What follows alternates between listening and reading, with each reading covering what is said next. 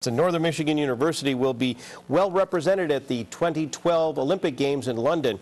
Now, 4 NMU graduates will be competing in the men's Greco-Roman wrestling competition, and 6 of the wrestlers who make up the team are former USOEC wrestlers.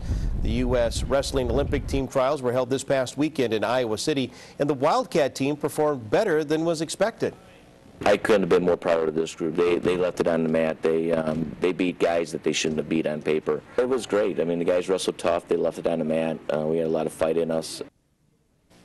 Herman also said that the USOEC here at NMU is different from other Olympic training facilities because the athletes here are also students.